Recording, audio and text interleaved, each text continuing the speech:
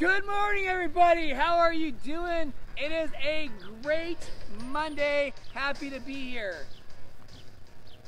Today, we have a very special guest for our show, ladies and gentlemen.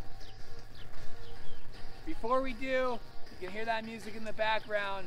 Ladies and gentlemen, he is Lieutenant Colonel with the 144th Fighter Wing right out of here in Fresno, California.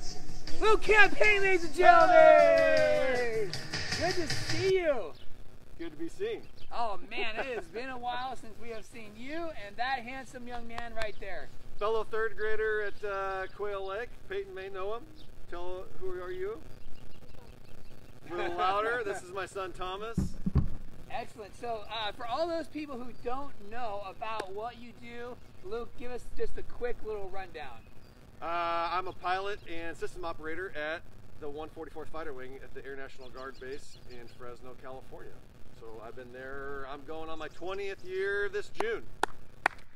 That is amazing. That is awesome. And so you fly F-16s, F-15s, and now the RC-26. So wow. our base had the F-16, and then about 2012, 2013, we changed to the F-15, which they are still flying, but then a couple years ago, I transitioned to a different platform, the RC-26, which is a reconnaissance airframe.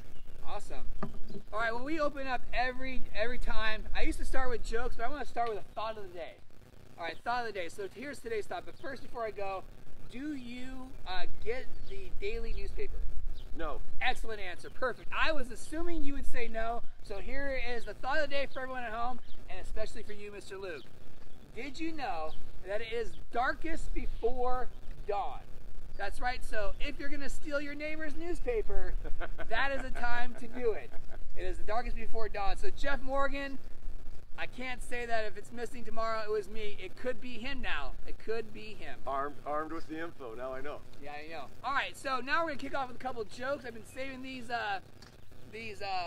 jokes for you. I'm going to kick off with the very first one. What month do military people most dislike? What month do most military people dislike?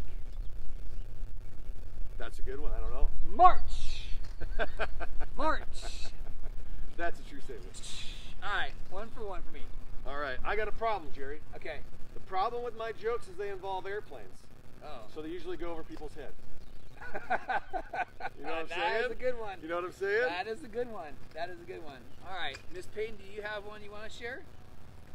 Thomas, I think you had a good joke. Let's fire it away. Loud. Why do Quail Lake students want to do their homework on airplanes? Why do Quail Lake students want to do their homework on airplanes? I don't know. Because they want to get higher grades. Oh, they want to get higher grades. That is a good one. That is a good one. All right.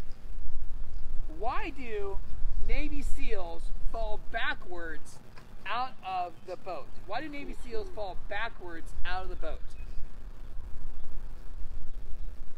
Because if they fell forwards, they would still be in the boat. Okay, he doesn't like it. All right, so, I mean, you can't win them all. You can't win them all. You can't win them all. All right. You got one? Okay. I do have one more. All right. What is the difference between a jet engine and our children? What is the difference between a jet engine and our children? I don't know. After the flight, the jet engine stops whining. Top 5. That is now in my top 5. That was good. You didn't like that one. I love that one. That is in my top 5. That goes to all the parents that take their kids on an airplane and they travel. They feel our pain. Yes, they do. They feel the airport pain. Excellent. Excellent. All right. Well, shall you do us the honors today? Yes. I hope he will lead us. You want to lead us in the Pledge of Allegiance? It'd be our honor, Thomas. It'd be our honor. Come on. All right. Here we go. We'll do it together. Pledge allegiance to the flag of the United States of America and to the republic for which it stands, one nation, under God, indivisible, with liberty and justice for all. All right, excellent.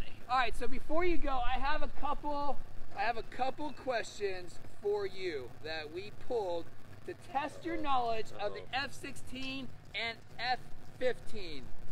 All right, first one is, the F-16 is referred to as what?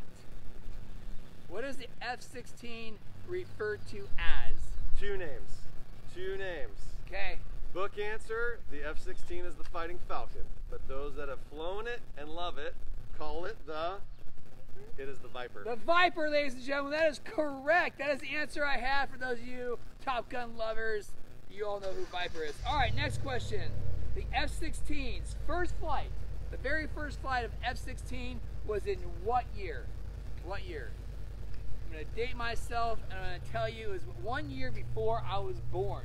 1 year before I was born. Yep. I want to say 1974. Yes! That's it. Yes! 2 for 2, ladies and gentlemen. 2 for 2. All right. The F-15 can fly how fast? How fast? You can either give me Mach. Which speed? Mach or miles per hour. You can do either. That's a good question. No, here's the problem. There's a book answer, and there's this. I've never even gotten it that fast before. All right. So why don't I you? know the book answer is somewhere over 2 times the speed of sound. What's the book answer? The book answer is 2.5. Yes. 2.5. Yes. 2.5. That's 1,900 miles an hour if you're keeping track at home. All right, next question. True or false? The F-15 is the only aircraft to shoot down a satellite. True or false? True. Absolutely. Yes, 100% true, ladies and gentlemen. Only aircraft to shoot down a satellite. Final one. We're going to go 5 for 5 because I believe in you. True or false?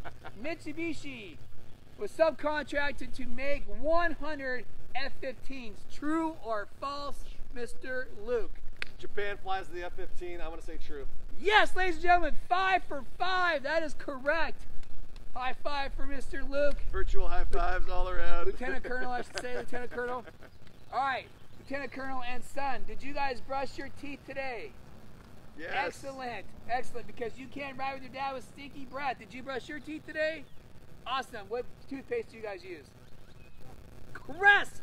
Ladies and gentlemen, we got 5 going for Crest. The next closest is Sensodyne, which is currently the next Jerry, best. I need to skew your data, and I'm going to push this out to your listeners here. All right. I learned something about Crest. Okay. Not made in the U.S. What? Not made in the U.S. Wow, that is mind-blowing. Colgate is. Uh-oh. We might need. We might switch to Colgate just to support U.S. companies, right? We might now need, more is we might important than need ever. We might need to do that. I learned that recently. Wow. Yeah. That is mind-blowing information. That is mind-blowing. All right, this man is awesome. A member of our military. Give it up. On Monday, we'll be celebrating them. Stay amazing. He's amazing. We will not be here the rest of the week. We will be on location, so we got some surprises. Until then, stay awesome. Thank you for having me. You're the Appreciate man. it.